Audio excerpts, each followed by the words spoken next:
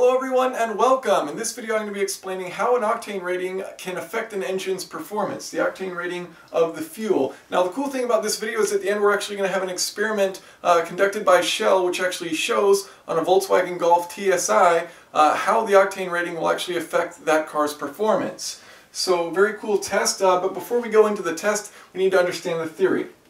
So a higher octane fuel allows for you to advance your ignition timing. Now, why would you want to advance your ignition timing? Well, ignition timing is all about a balance. So let's look at the two different cases. If you spark your ignition to light the air-fuel mixture within your cylinder too early, you're going to have wasted energy. So here we've got that example. You've got your piston coming up, you've ignited too early, so you have this flame front, you're burning the air-fuel mixture, and you're pressing down on that piston as it's still on its way up before it even reaches the power stroke and starts to move down to provide useful work. So you don't want that to happen, so you want to have the timing a little bit later. But you don't want the timing too late, because if you have the timing too late, you'll waste work. So here's that example. So you've got your piston that comes up, and then it starts to go down, and then as it's going down, you ignite the spark, and so that flame front is now chasing the piston. So that work isn't yet usable until you've expanded the pressure enough to actually start pushing that piston down. So you've lost potential work because you didn't have that pressure when that piston was up closer to the top, when you could force that piston down much earlier with a much greater pressure. So there's a sweet spot in there, and your problem is if you go too early to get that higher pressure to have the piston moving down with a higher pressure, then you could run into knock if you're using low octane fuel. So here's basically a curve that I've drawn out to explain this. So here we have our pressure, and your peak pressure is going to be around here, and that's kind of what you want when you want to have that ignition, is to create that peak pressure.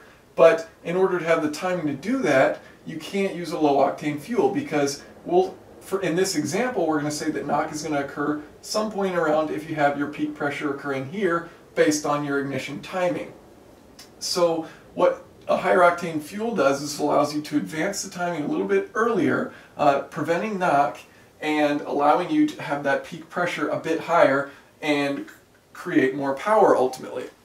So if you haven't yet watched my videos on octane rating, on knock, and on ignition timing, you may want to check those out, so I'll include links in the video description. So what Shell has done, and this is actually a really cool test, is they've got this 4-cylinder engine.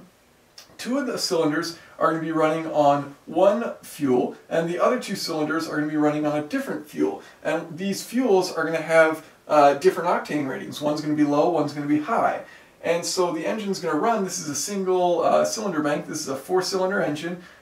The engine's going to run with these 2 different fuels in the 2 different cylinders. So each of these cylinders is going to have a pressure gauge, and the pressure gauge will measure the peak pressure, and we can actually look at the average of these 2 cylinders versus the average of these 2 cylinders, and one will have a higher octane fuel, and we'll see if one can actually get higher pressures and thus create more power.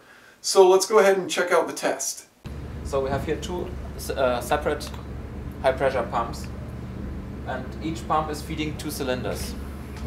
We have special fuel pipes here so that we can have an external fuel supply, as you see on the right and on the left.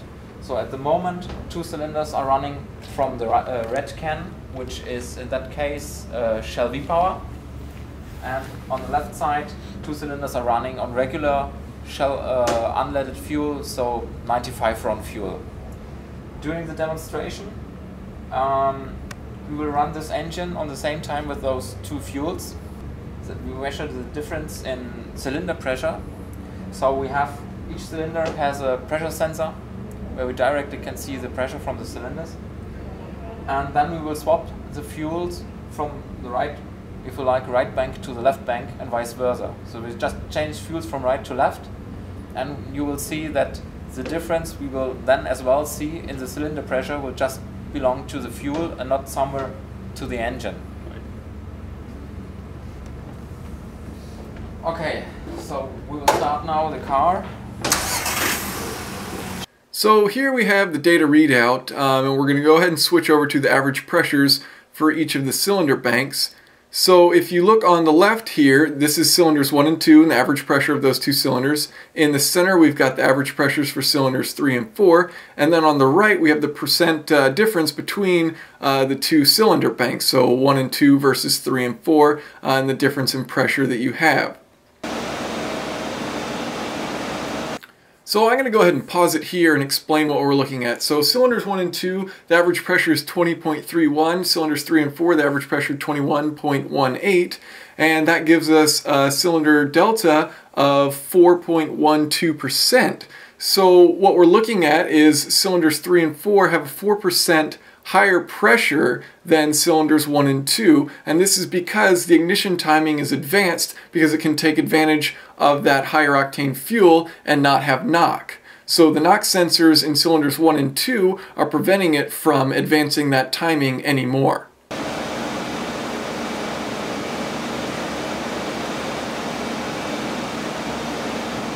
Now, so that you can trust the test, Shell went ahead and switched the two fuel cylinders so that 1 and 2 were now running the higher octane fuel and 3 and 4 were running the lower octane fuel. And as you can see, it creates the higher pressure in cylinders 1 and 2, which are running the higher octane fuel. So you know it's purely based on the ignition timing. So now let's take a look at the ignition timing. Now it's a bit hard to see, but as you look on the left, you've got a peak in green and yellow, and green and yellow represents cylinders 1 and 2, and then red and blue, which you see on the right peaking, that's cylinders 3 and 4. And as you can see, cylinders 3 and 4 are firing later, so cylinders 1 and 2, using the higher octane fuel, are able to ignite earlier and have advanced ignition timing. So thank you for watching, and if you have any questions or comments, feel free to leave them below.